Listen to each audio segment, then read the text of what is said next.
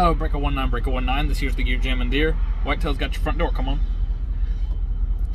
So I think I remembered to say in my first video showing off Sasha, my truck, my big GMC, that I was gonna keep you all up to date on anything I did with her. So this video isn't big, it's not anything special, I didn't do anything fancy.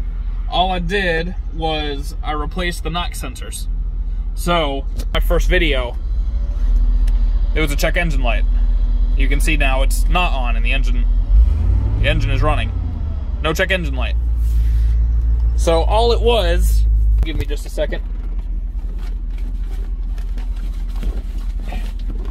My toolbox is in front of the seat over here, and the old sensors are under the seat. There we go.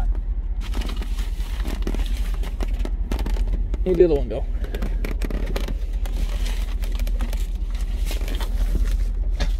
Alright. Well, I have a knock sensor.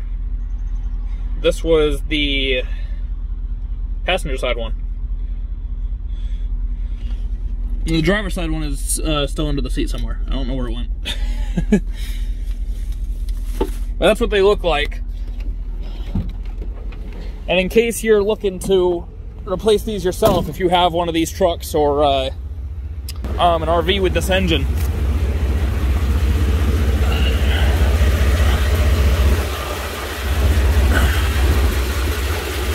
that's what you're looking for.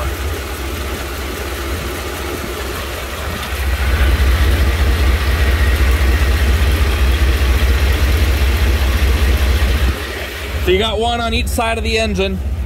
Ugh. Sitting under a running truck is interesting. You got one on each side of the engine.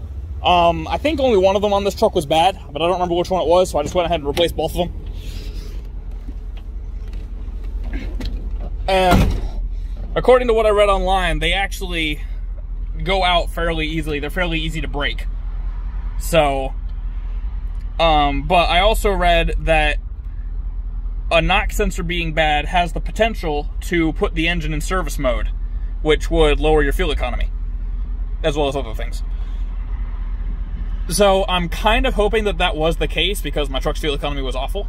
And I don't imagine this would fix it much, but if the engine was in service mode, I might get an extra MPG now, which would be good. So yeah, that's it. I just wanted to make that quick update video, because I said I'd keep you up to date with Sasha. So, no more check engine light. Yay! So thank you for watching, first of all. And until the next one, keep the hammer down, drivers.